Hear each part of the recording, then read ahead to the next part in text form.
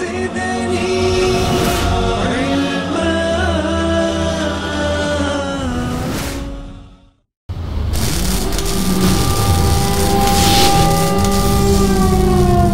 in any case, they don't regard it to be farad or wajib, and anybody who doesn't do 4 months and 40 days is a kafir, na'uzubillah, or a fasiq or whatever. This is encouragement, and just like it doesn't say in the hadith that you have to go to Medina University for 4 years to become a scholar. Some people have got serious problem with Fazal Amal. There are fabricated stories. How do you know they are fabricated?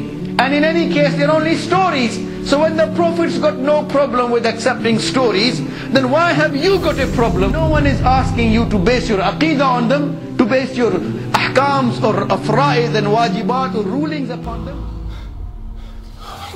It's easy to point fingers at others, but when you point a finger at someone, there are 3 pointing back at you. So when we see faults in others, that means we ourselves have 3 times as many faults.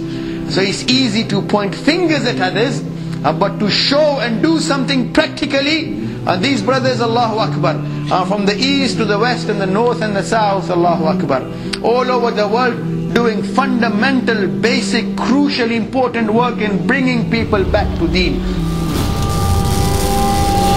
Allahu Akbar. Everything in Tabligh, if a person was sincere, Allahu Akbar, you will see the evidence in Quran and the Sunnah of Rasulullah sallallahu alayhi wa sallam.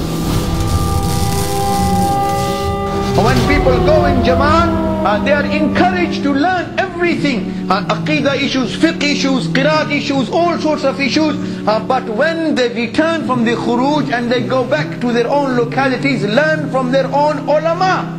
Because in khuruj there are people from all sorts of backgrounds. If you start discussing complicated issues, it causes problems.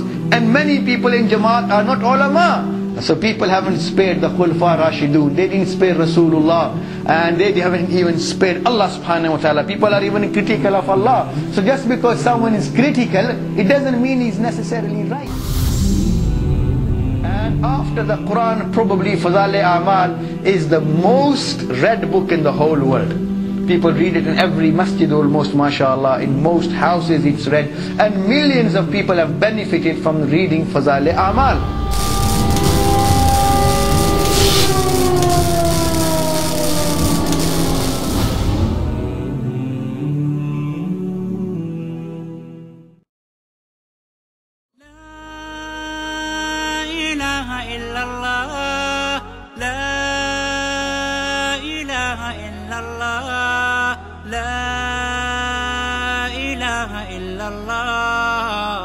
محمد رسول الله محمد رسول الله أرجو رضاك يا الله أنت الرحيم يا الله